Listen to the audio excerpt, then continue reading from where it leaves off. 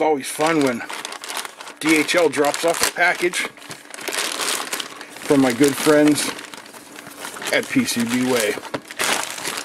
The beauty part is, you know, I get this in like 4 days.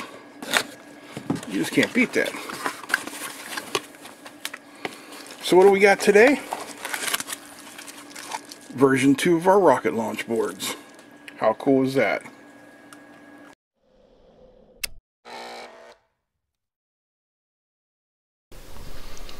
The Space E rocket launcher board that I designed about a month ago, maybe 2 months ago, for my friend in Florida. This is an upgrade, and we are working together. We are collaborating on this to make it go together. He has some additions and improvements he wanted, but basically just using the Arduino and a switch. When you push the switch, the Arduino counts down. When it's done, it is going to fire a relay. Pretty simple stuff, right? Not too bad. Here you can see the circuit board design. Pretty simple, kept it just under 100 millimeters, so you know we can stay in the cheap PC board manufacturing. We added the rounded corners and the mounting holes as requested. And then we can take a look at the 3D view. Our Arduino will go here, have a battery indicator, power indicator, arm indicator, because it's going to have this arming pin down here, current limiting resistors for the LEDs, some contacts, button. Bob's your uncle. That's all she is to it. And this video is sponsored by PCBWay, and I do highly recommend them for your PC manufacturing needs. You can get 5 boards for $5 in about a week. I mean, you just can't beat that. That's not counting the shipping, of course. You can choose different shipping companies, different prices to fit that in there. In my experience, total cost for me is about $22 to get 5 boards in about 5 or 6 days, depending on what day of the week you order. But you can see the state-of-the-art equipment that PCBWay uses here, including, if you come down here, their inspection equipment. And you get free inspection of all your boards before they're sent out. They want to make you a happy PCBWay customer. Alright, we're going to get started putting this board together with the barrel jacks. We have one barrel jack on the top of the board for power, and we're going to use one barrel jack on the bottom of the board as an arming key. If that barrel jack is not in place, the board will not arm and it will not launch. So we'll get them on here. Get them nice and soldered in.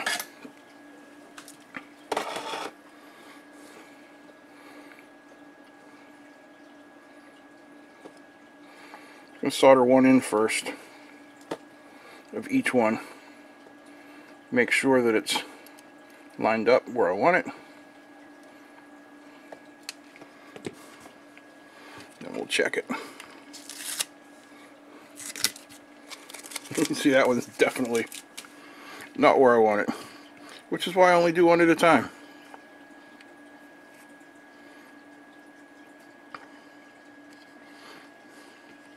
Now that's better, and I can solder in the other connections.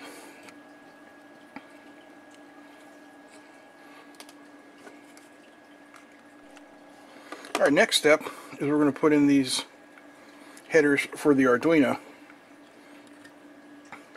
but I'm going to plug them into an Arduino first, and that way we know that our pin spacing is right and everything will line up just the way we want it to.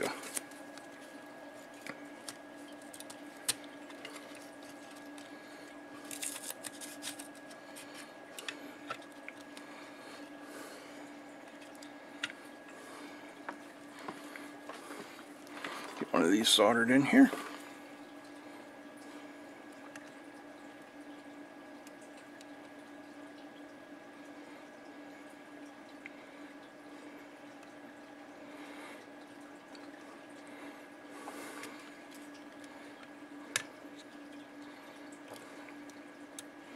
There we go. Now I know that everything is lined up proper. I can solder all those in. Okay, next up we're going to do our fire control button. I'm going to tin these pads first.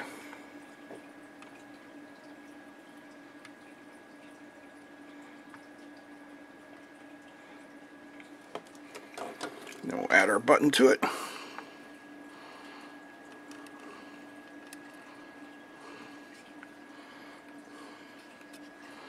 That's off.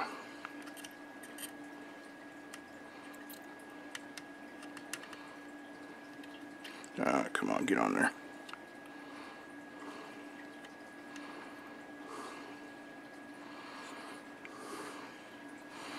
Still a little bit off.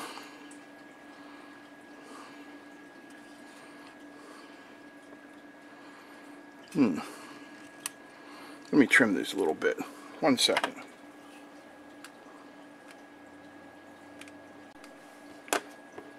Alright, I trimmed those up. Let's see if we can't get a little better now.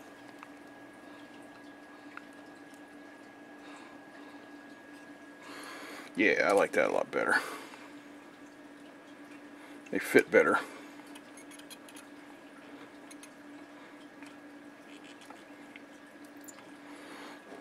Let's go over it again.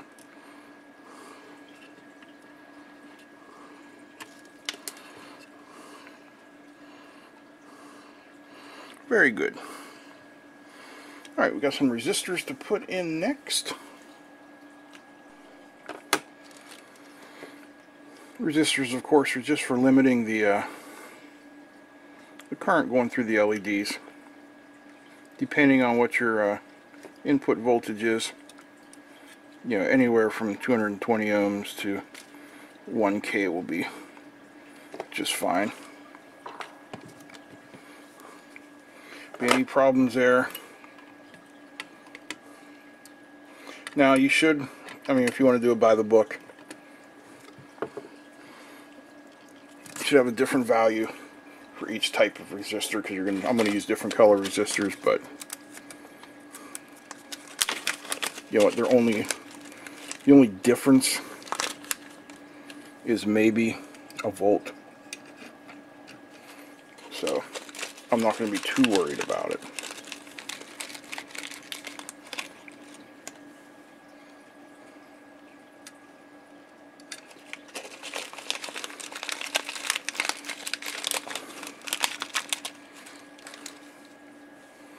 And there are LEDs.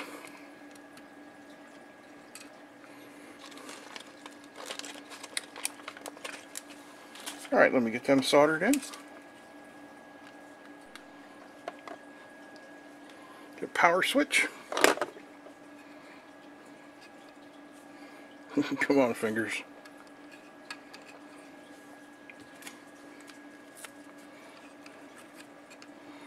Get that guy in there.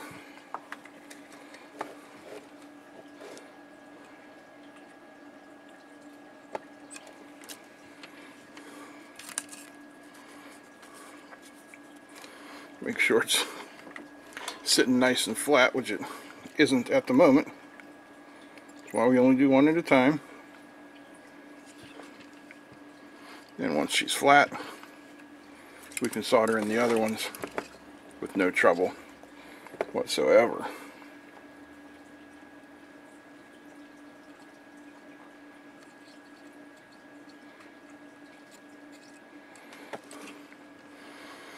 And finally, a couple of headers. All soldered up and ready to roll.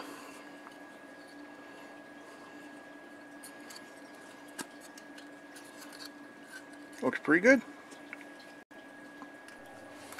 Well, when I went to test this, I found a small error. I had swapped the data and clock pins for the OLED. So, going to correct that right here.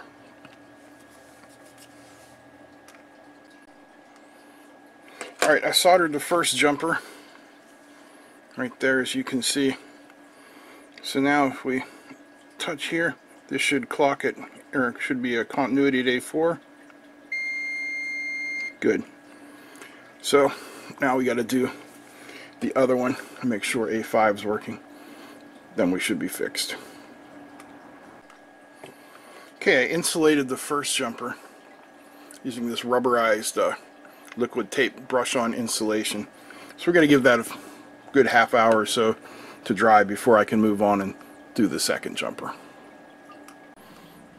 Alright, the jumpers have been placed.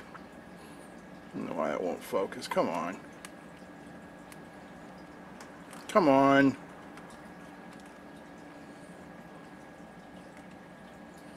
You gotta be kidding me.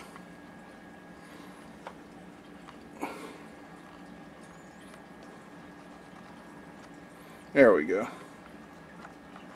I guess that's as close as it wants to focus. Anyway, so now we should get a reading here off of A5, and we do. Alright, let's put in the OLED and test it. Alright, she's a-working, and that's really as far as I can test it here. I don't have the relay and all the other connections that Barry has down there in Florida. So we'll be sending some of these kits off to him, and hopefully we'll hear back from him pretty soon. Alright guys, I hope you enjoyed this video. If you did, please give me a thumbs up. Feel free to comment, share, and don't forget to subscribe. Big thanks for watching. Big thanks to PCBWay for sponsoring this video. That's it. I'm out. Peace.